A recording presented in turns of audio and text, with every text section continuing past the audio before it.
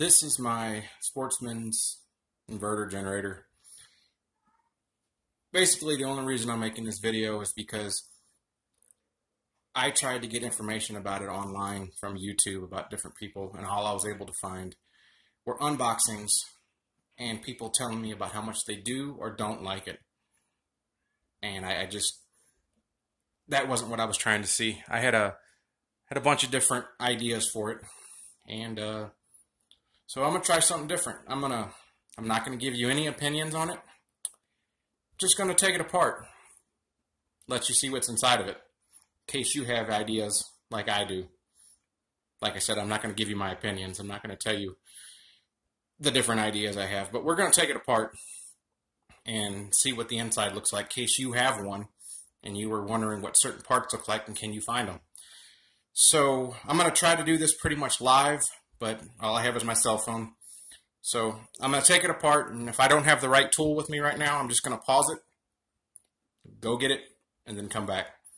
The only two things that I've been able to see that I need so far is standard Phillips and a 10mm socket. So this is the one cover. I'm going to flip it around. This is the other side of the cover. This is brand new out of the box. And I know there were a couple videos about people not knowing how much oil to put in it. Mine's brand new, and it actually says 7.5 ounces.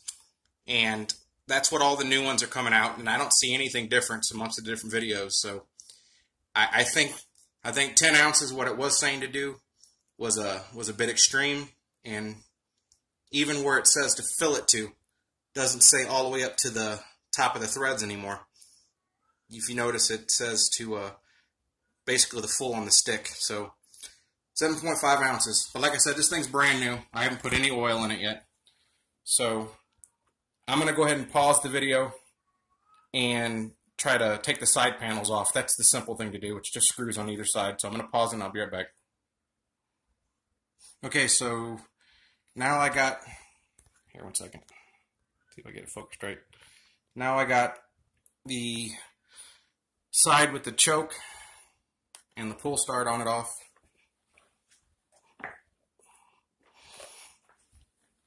And this is the other side they don't really ever show in the videos, which has the fuel tank and the other side of the motor.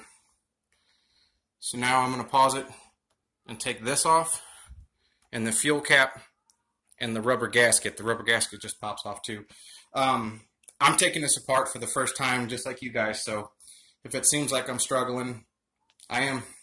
So 1 second. Okay, so now I got the top panel off that allows you to get to the spark plug. And if you look, it takes a little bit of pulling, but the rubber gasket around this just pops off. There's nothing truly holding it on. It's just got plastic things you tuck the rubber behind, as you can see. Okay, so now I'm gonna take some of these bolts loose to see if I can get the side panel off. Okay, so on this side, there were two 10mm bolts, nuts right here with a rubber gasket behind them. There was a silver screw here, and there were two black screws up here. That's all I've taken loose on this side. So I'm going to pause it and do the other side now. On this side, there was a silver bracket that went around this, 2 screws in it. There was a silver screw here, and there were 2 nuts on this side with also rubber washers behind it. And that's everything I can take loose on this side. So now I'm going to pause it and take a look from the front, okay? On the front top, there's a clip right here. That's the only thing I've found on the front. So now I'm going to take a look at the actual instrument panel, see if there's anything I need to do on it. At this time, it doesn't seem like there was any screws holding the instrument panel on that actually hold the case on.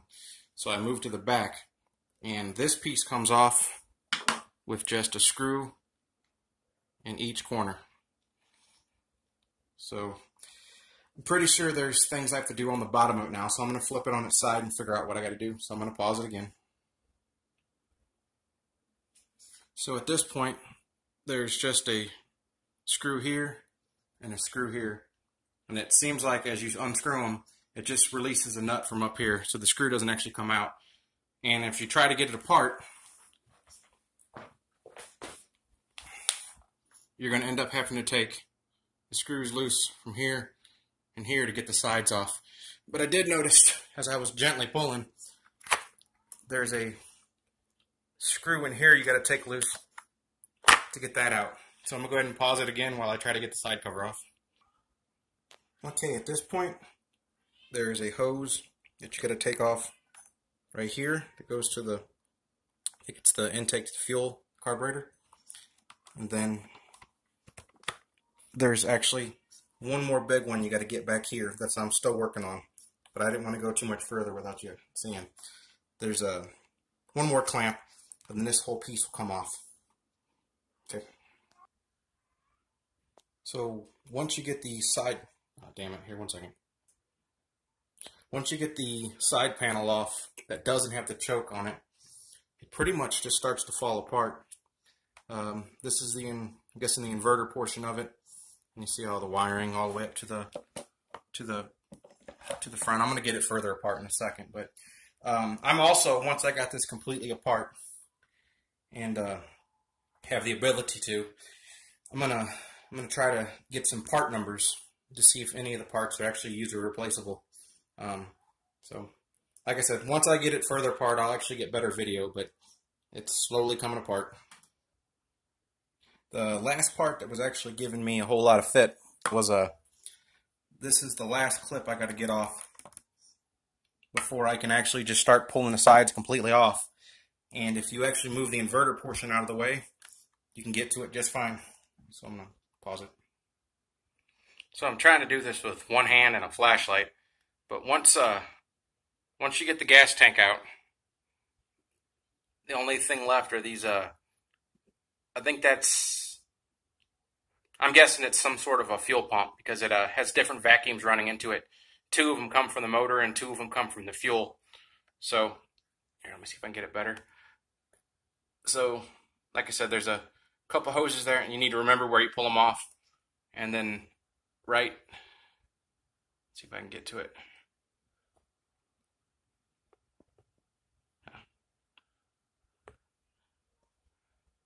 There's no way I can get to it because it keeps there it is. That's where the actual pumper bulb is. You can actually pull the hoses off that too. Okay, I'm going to pause it. Okay, so as of now, I pretty much got it about 90% out of its case, so I can actually start trying to see some of the part numbers. I'm not sure if I'm going to get that deep into it because I'm already this deep. But the motor itself has this plastic cover all the way around it, and it pulls air through the fan like everybody knows. But it seems like it pulls more air from the front bottom and the bottom of the case, and it pulls it across the heatsink for the inverter and pulls it through the engine and blows it out back by the exhaust, because it's the only way the air comes in. And if you look at the way the cases are set up, it actually sucks air from the front bottom. Yeah. So let's go ahead and start with the front. So I've looked all over this, and I don't see any part numbers, but I am going to try to go slow and let everybody see, because when it comes to grabbing parts from other generators, if you're going to try to fix them, sometimes they share parts, and this is pretty much what it looks behind the back cover.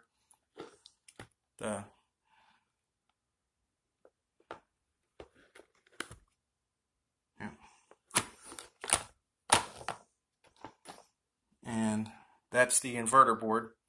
In a second, I'm going to try to get a whole lot closer and see if I can find part numbers. But that's pretty much the way it looks. And it seems to be made by this company. Let's see if I can get it in there.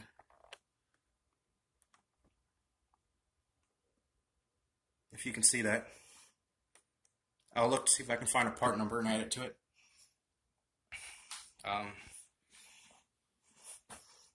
Standard little motor. I'll, like I said, I'll see if I can get some more off of it in a second. I did notice that it does have a part number on it. Let me see if I can get it closer. That's the number on the actual motor. Let me see if I can get it better here.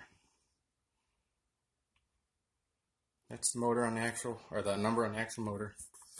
I'm going to try to get some of the side off of it so we can at least see what the carburetor is. See if that's something that's fixable.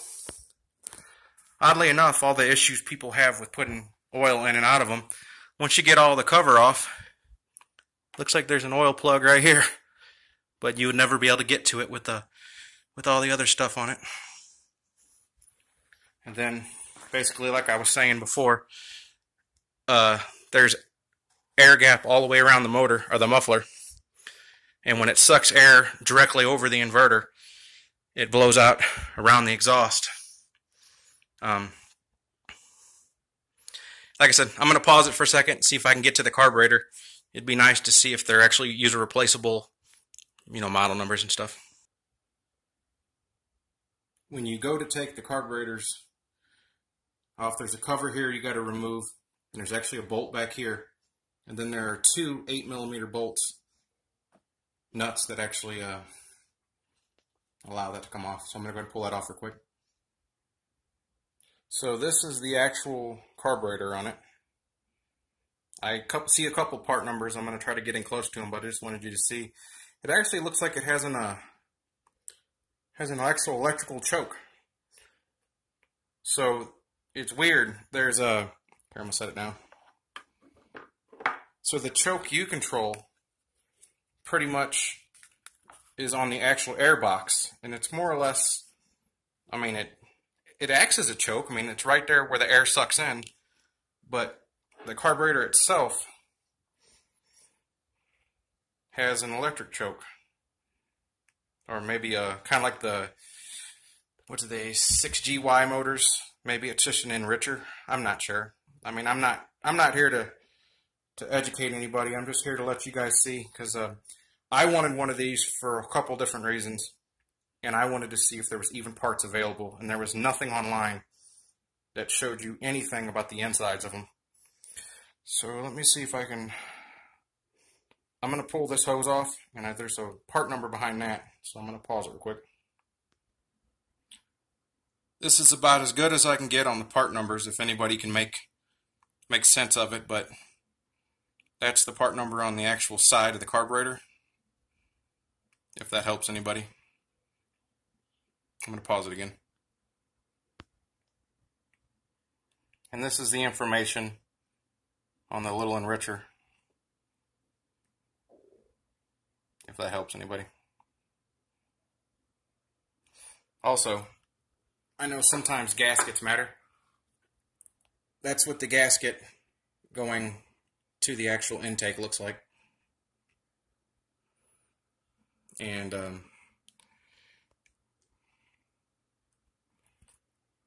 I'm pretty sure I can get this thing back together the way it is, but if I take all that plastic casing off, I think I won't be able to get her back running again, even though she hasn't ran yet, right? So I'm gonna take one more look over it to make sure there's no more part numbers that you may want or may not want, and I'm gonna pause it again. I actually did find one more thing, kind of a hologram. It's got a whole lot of information on it, just in case anybody else can use this information. I'm gonna see if I can get it clear.